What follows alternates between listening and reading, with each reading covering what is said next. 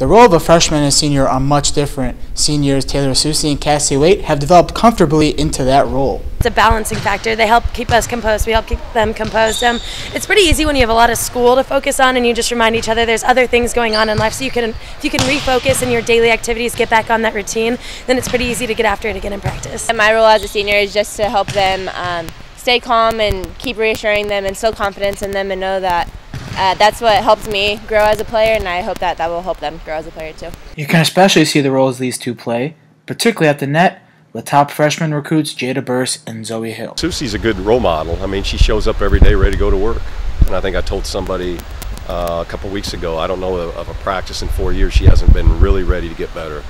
And Zoe sees that, Jada sees that, everybody sees that. So in Cassie, in Maggie, and in Soucie, you've got leadership at the highest level because they set a great example for everybody else. But it's the mentality that keeps them moving forward. We take each game one at a time, and so I think that's our mentality always, one game at a time. We put the game against Texas in the past, and we just keep moving forward like we always do.